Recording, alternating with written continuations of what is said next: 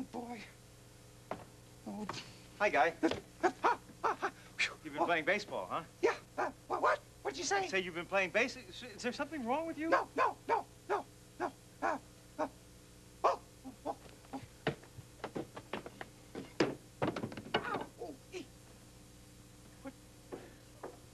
What is... Oh, hi, Mrs. Glover. You look very upset. What's the matter? Well, I am upset. Somebody broke my window with this. A baseball. There was a bunch of boys playing baseball in a field across from my house. Somebody hit that ball right through my front window. Broke it. Whoever did it, Captain, is going to have to pay for it. Well, I agree, Mrs. Glover. You're absolutely right about that. Yes, you're absolutely right. Do you know who hit the baseball, Mrs. Glover? Well, I didn't. They all ran away, see, but I couldn't see all of them, but I did get a look at one of them, a good look. It's a funny-looking kid with antlers. Anyway, Captain, I'm going to be going now. I've got to find out who did this and get my window fixed. Oh, just don't understand. Funny-looking kid with antlers, huh? Oh, Mr. Moose. Hi. Hi. Did you want to see me, Captain? I'm afraid I don't have much time. I have to do my room. Just answer one question, because I know you have enough time for that. Oh. Just one question. Yeah. Your baseball, where is your baseball? My, I saw your bat before and I saw your glove, but I didn't see the baseball. I didn't see. My baseball? Yes, I lost it.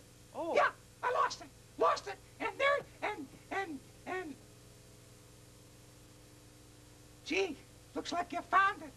Thanks, Captain. Mr. Moose? Mr. Moose? Were you playing baseball today next to Mrs. Flubber's house? Who's speaking? I can't... Oh, there you are. Oh, me. Me. Did you break Mrs. Flubber's window, Mr. Moose? No.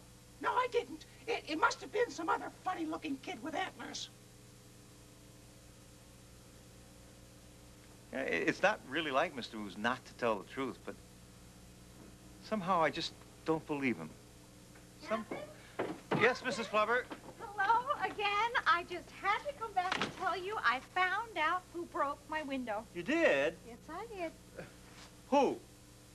Billy Barton. Billy Barton? Well, he's Mr. Moose's best friend. Billy Barton. Of course, he denied it, but Mrs. Barton and I didn't believe him. He is in big trouble now because he told a lie. He cannot play baseball for a month. Oh. Well, lies really seem to get you in trouble. And he can't watch any television either. No TV. Oh. No desserts. No desserts. Well, anyway, Captain, I'm glad that's over. I'm going to be going along now. Bye-bye. Bye, Mrs. Flubber. Oh, boy. You hear what happened to Billy Barton?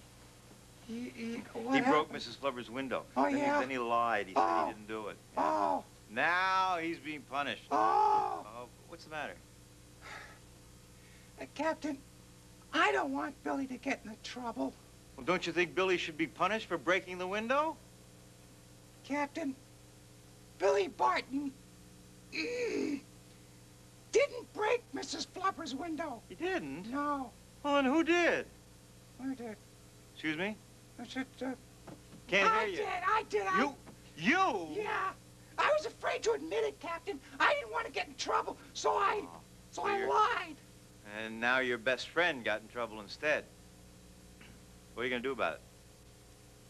Well, you know, you're a real friend, you know. A good friend. Yes. Maybe. I'd do anything for you. Oh, good. Well, then you could tell Mrs. Flubber. Except that. Because I think really you should be the one to tell Mrs. Flubber that you broke the window. Well, I guess you're right, Captain. If I told the truth in the first place, I wouldn't be in this mess. Yeah, so then you tell her. When are you going to tell her? I'll go Wednesday of next year. Yeah, when? Tuesday of this year. When?